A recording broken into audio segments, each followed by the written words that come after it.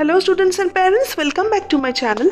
Today I am going to explain you about the most important topic of biology, that is animal cells and plant cells. Cells are the smallest structural and functional unit of an organism, which is typically microscopic and consists of cytoplasm and a nucleus enclosed in a membrane. All living things are made up of cells, whether plant, animal or bacteria. If it is a living organism, it's made up of at least one cell. Animals such as mammals, reptiles and amphibians and most of the plants made up of millions and millions of cells. There are two types of cells, prokaryotic and eukaryotic. Prokaryotic cells are smaller and simpler than eukaryotic cells, just like bacteria. Bacteria and other single-celled or unicellular organisms are made up of just one cell.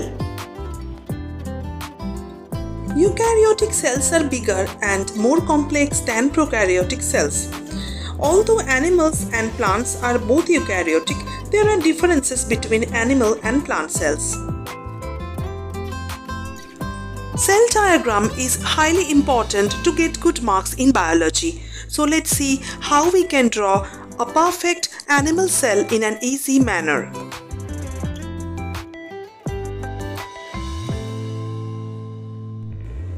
Animal cells are surrounded by only a plasma membrane. No cell wall is present in an animal cell. The cell organelles present in an animal cell are nucleus, Golgi apparatus, endoplasmic reticulum, mitochondria, and vacuoles. The nucleus of a cell controls all the activities of a cell. It contains instructions in the form of DNA. I will discuss the structures and functions of each and every cell organelles in my upcoming videos. So, my animal cell diagram is ready now, but don't forget to do the leveling of any scientific diagram.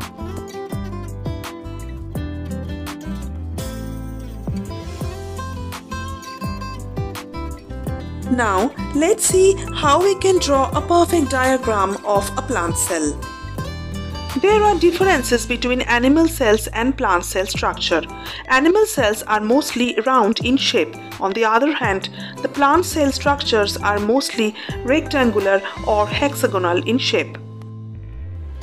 Plant cells has a rigid cell wall as well as a cell membrane also. On the other hand, animal cells do not have any cell wall, it has only a cell membrane.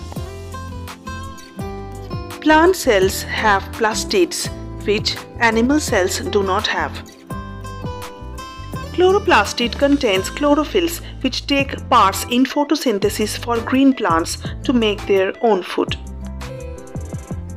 A large central vacuole will be always present in case of a plant cell.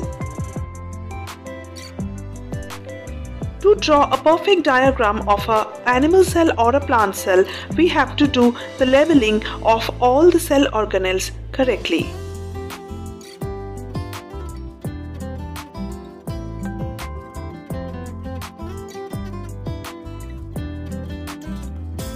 Most of the cells are between 10 and 20 micrometers across in size. So, we cannot see an animal cell or a plant cell without the help of a powerful microscope. But there is exceptions also. Do you know that ostrich egg is considered to be the largest animal cell in the world?